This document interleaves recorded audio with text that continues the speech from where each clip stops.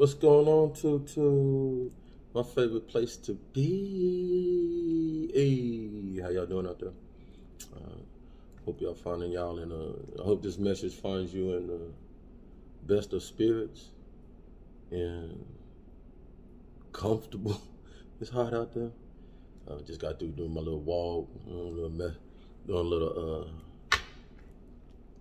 what they call that? Landscaping around the house and stuff, trimming up, get the house looking nice. And it was hot. Drink water out there though.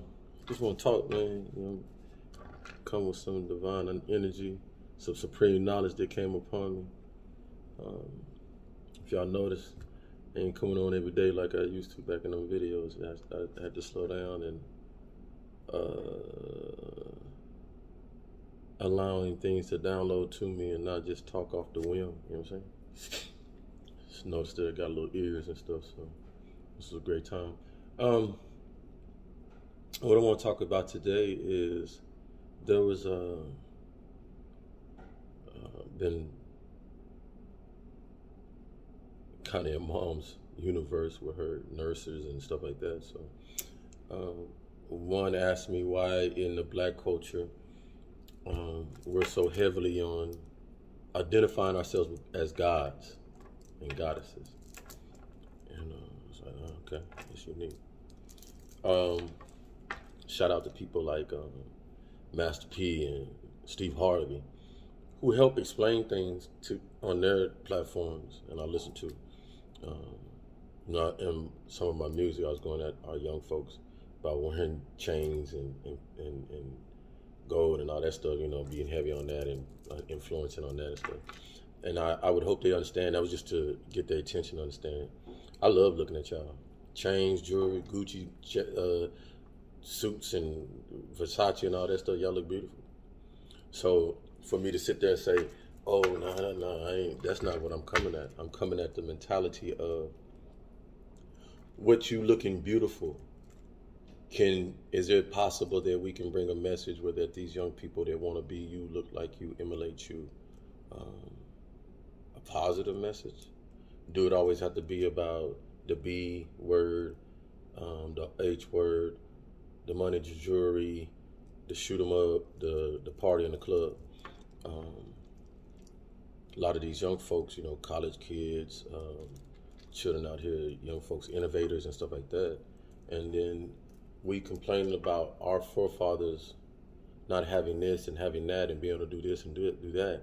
And now we have the opportunity. We own almost the airways and everything you look around is hip hop. So when we have this opportunity, in my eyes, to change the dynamics and not complain about what we don't have and voice our understanding of this is what you have and this is what the condition we in, and we can bring ourselves out of this condition because I came from where you come from, man, grind, get it, you know, nobody's telling me. I think one of the most disheartening things to hear is, and it's not no shot at that young man because he was honest.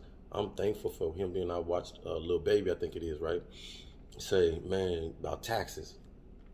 Man, thank God I saved my money because I really didn't know about taxes. And nobody was talking about it and telling me about it and stuff. So then when the tax people came at me, luckily I save money anyway. That's what I do. I don't go out there and just spend my money. And that's kudos to that young man. And I was able to pay it. But then I had to learn about, see what I'm saying? So these are things that you got the platform, the great ones, Gucci Man, Little Durk, all you great ones out there, Uzi. You got the platform to open your people's eyes. Hey man, yeah, the guap good up here, bro. But man, make sure you got an agent and one you can trust, or this, that, open this kind of trust funds, this, or open businesses, or that. You know what I mean? And I understand it. It's almost like conscious rapping, but you know, to a person like myself, I feel everybody that rock this suit like this should have that in their rap right now, because what we've been doing for so long, you know what I'm saying? Rapping about this, that, you know, your granddaddy, your great-granddaddy rapped about the same thing. You know what I'm saying? It was just a box Cadillac or a box Impala, or, you get what I'm saying? So When do we invest into who we are? So that comes down to the young lady asking, why do you get it? Shout out to somebody who I listened to in the early stages of YouTube, Emrek, and Amina, I think it is. And Amina put it somewhere. I believe she, the widow of Oh Dirty Bastard. I wish I had his full name, his actual name. But ODB, she credited him for, she would always say, shout out to the God, the God rest in peace and power, rest in power. The God taught me did.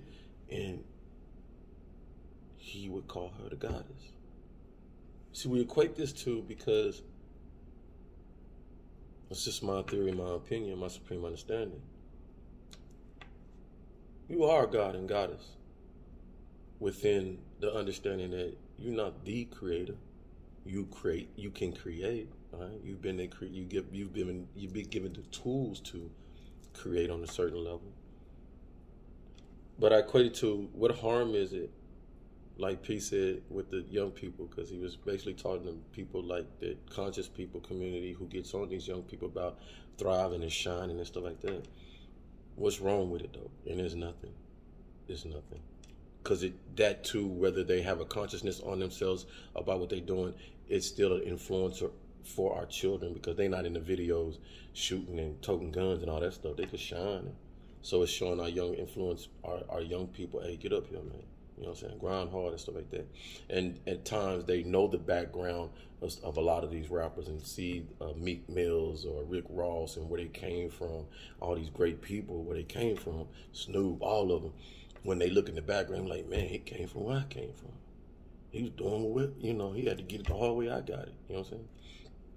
So it's an interesting dynamic that we playing with, but I would just appreciate more of it, because I love our music. We got to understand that whatever we do and sing, whether we got boo, woo, saying all kinds of bad words in and stuff, I thrive, I roll with it, you'll say, because I'm one that can tune that out, and I'm, like mature audience. But that's what I shoot to our brothers and sisters out there. We don't, you thinking that, you getting that money that go out, that hit, and sort of, but the audience you have also is the young babies that's coming up and listening to you quick, honestly. They love you. You know what I'm saying? So the message that we bring in there, man, if it can be, with a sprinkle or something to help the community grow and right, man, we winning. You know what I'm saying?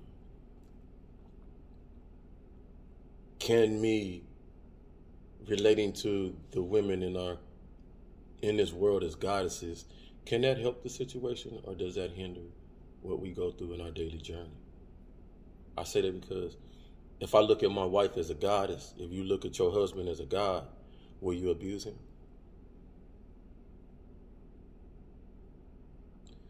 Will we do something? If we look at each other as on that level, as we do our Almighty on Sunday, Friday, Saturday, and Sunday, whichever day you worship your Almighty, or your God, heavenly, because it's crazy how we got that one day that we go real hard, but in between them days or the other days we lag.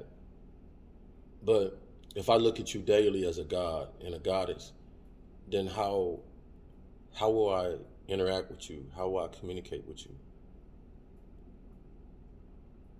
And of course, we're not talking to the average, because there's people that don't believe in God. There's atheists and stuff like that. There's their different views. But if I take the same approach that I approach my Almighty with that, I don't be like, and I'm just gonna use for example, I'll be like, God, cussing at it, but I don't talk to God like that.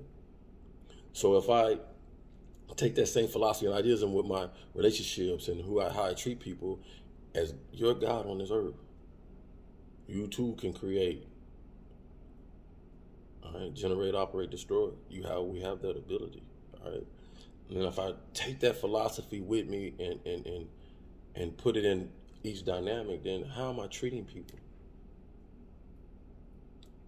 It's a no-brainer, all right. So that's just a little nugget that I had on me. It would help us to be obedient. It would help us to be loyal to each other. It would help us to we'd sacrifice, you stop down to cheating and stuff like that. Just all kinds of things that we know we're doing on our relationship, because You know, you say you wouldn't do that to God. We got 10 commandments, right? But we know there's more commandments. But you know, when it was all said and done, the 10 that popped out of us, right? So that's just my third. All right, I'll be coming back with some more. Be good to yourself today. Look out for the elderly, man. Real talk. Look out for the elderly. They've been able to see that, man. They're having a tough in this heat. They're having a tough period in this economy. So you somebody that, you know, you have that ability to go outside yourself and help somebody else, and you don't have nothing to donate or give to anybody, or in your own lane, man, go to an elderly home, or find you someone walking the dang streets, chief, trying to, I don't know, man, this heat doing a lot to us, but just look out for them, you know, drink water and stuff like that. Appreciate y'all. Love y'all for coming, stopping by, man. All you goddesses, keep doing what y'all doing. Y'all looking good out there. And you already know, if you ain't being good to yourself, you wrong. Keep being good to somebody. I know y'all out there trying to meet and continue meeting somebody outside your race, outside your, you know what I'm saying? Keep doing that. Link up with your tribe too. Link up, stay with your tribe. Keep your love on. Let's get this love train going. Keep going. When you know better, do better.